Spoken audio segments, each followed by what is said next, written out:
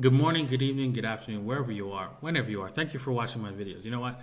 I've done this video 1,000 takes today, and I'm tired. This is going to be the take that whatever goes wrong in this take, we're going to live with it because I'm not doing anymore. I'm going to be talking about Trezor's, basically the Trezor wallet Model T,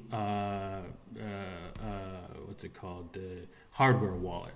Yes. A lot of these hardware wallets, man, they're a pain in the butt, I swear to God. All of them the same. They all have their different issues, and they're not easy to use. And you know what? But this is what we have in order to do long-term storage. I never use these things other than for long-term storage. To use them on a daily driver to send money, I'd be dying. I mean, I'd be like, I'd throw this thing through the window. I swear to God, that's how painful it is to use these things on a daily basis from my point of view.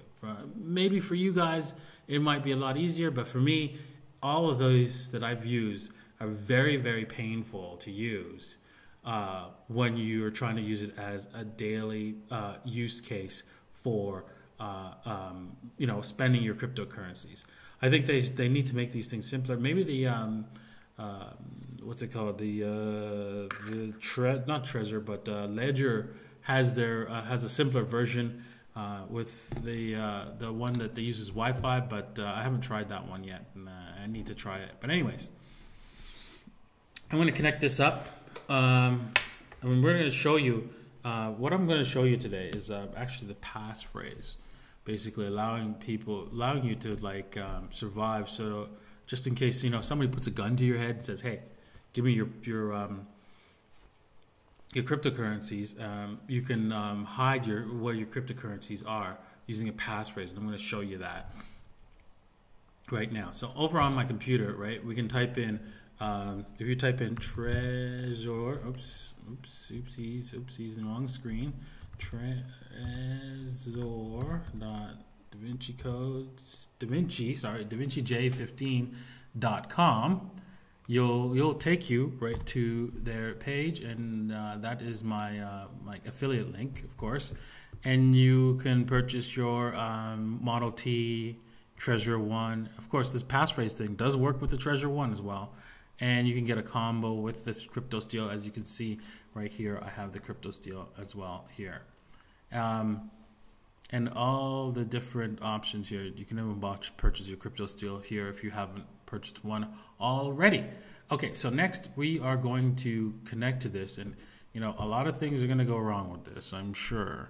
But this video, but you know what? We're just going to go through it and live with whatever the results are. But anyways, let's see here. Alrighty, so I already own a Trezor, and I'm going to click on the Model T, Ford Model T. And as you can see, right, you can see here, right here, I'm like pointing to it. Do you see how the sticker, I took the sticker off, and you can see that it left residue, right? That is very annoying. They need to come up with a solution for that.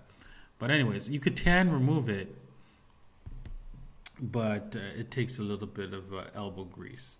All right, with that said, it says connect my Trezor, and yeah, it is connected.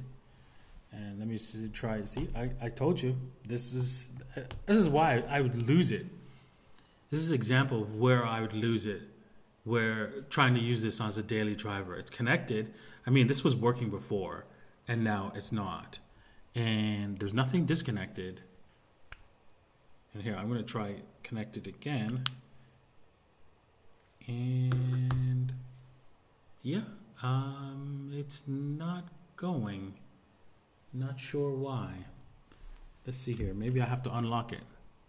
Continue. Connect your Trezor. Well, let me try unlocking it then.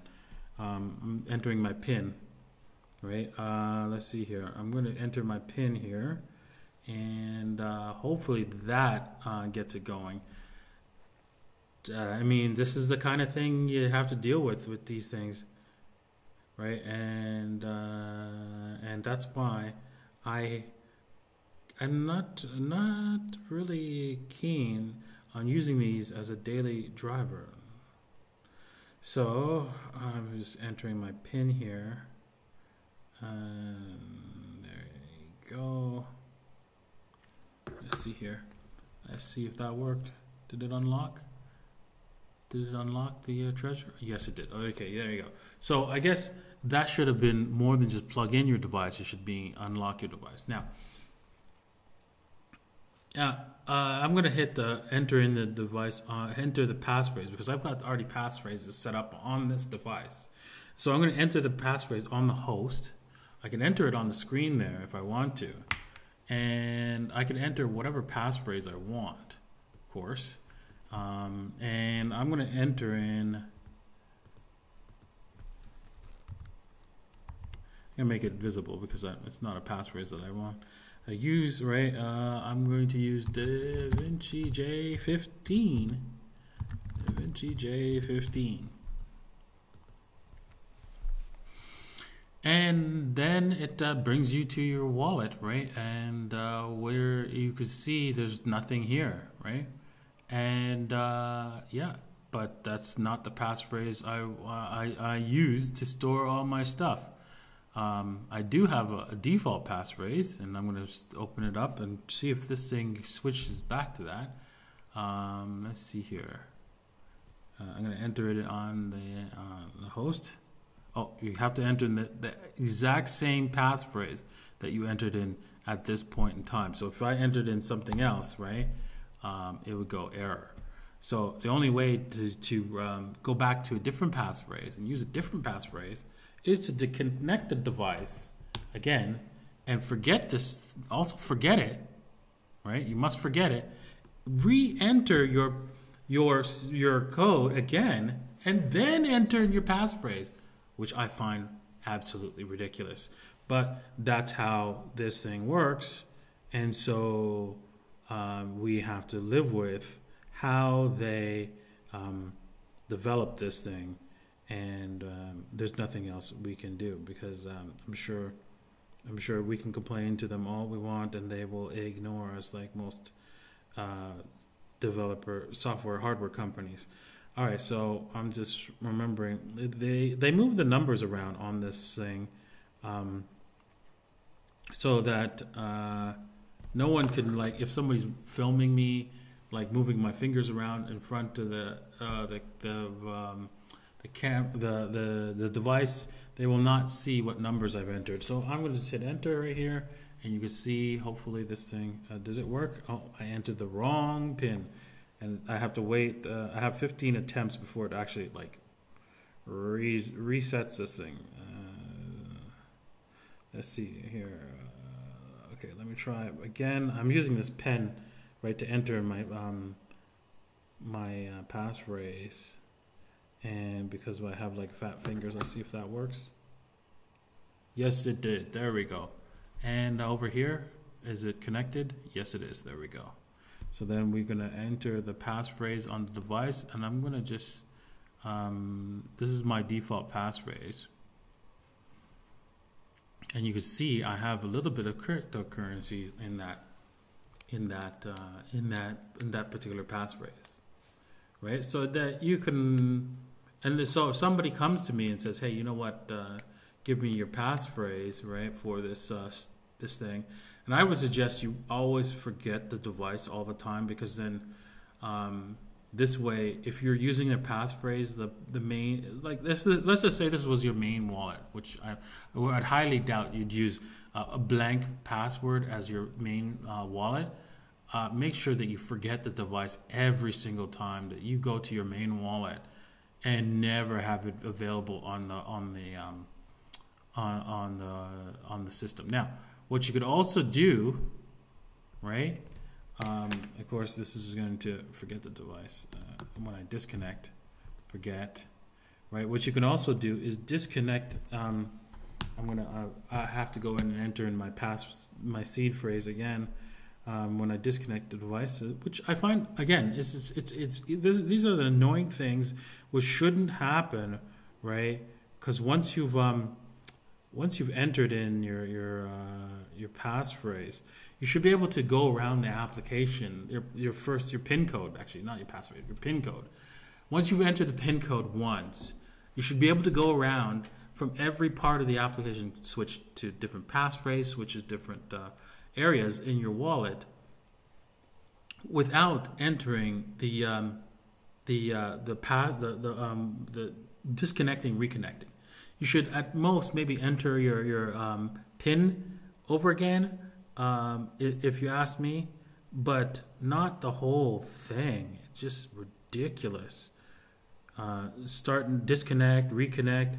It makes it very, very annoying, if you ask me, to use, and that's part of the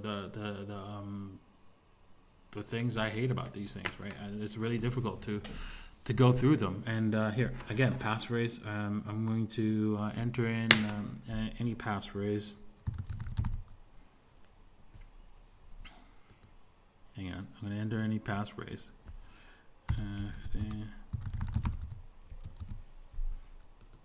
Right, and one of the things you could do, right, in order to hide the fact that you have a passphrase, is you could disable the passphrase option on this, so that it comes in. When it comes in, it doesn't bother asking for a passphrase, and then you could go enable it only when you're trying to use your wallet. But then that's another massive amount of steps just to get to your cold storage wallets, right? So I mean, to remove this, right, you'd have to go click there, and then you'd have to actually accept it on here. I'm not going to remove it because I don't want to deal with this again, disconnecting and reconnecting. So there it is. You have your passphrase. It will give you different wallets depending on what passphrase you enter. So long as you have the device, this computer forget the device every time you disconnect. That's the only way you can get away with that. If not, it will ask you for the passphrase that you last entered every single time, and that's how this works. So yeah, and well, I hope you learned something about this. Because like I didn't know about this until I talked to somebody at Anarchapulco, and he showed me this cool feature of the hardware wallets. And yeah, I learned something, and I wanted to share it with you guys. So I hope you guys enjoyed it. So thanks for watching, and if you're interested in purchasing a Trezor, you can see in the link in the description below. I have like access. You have like the link to the website with the affiliate code. So thank you. Bye now.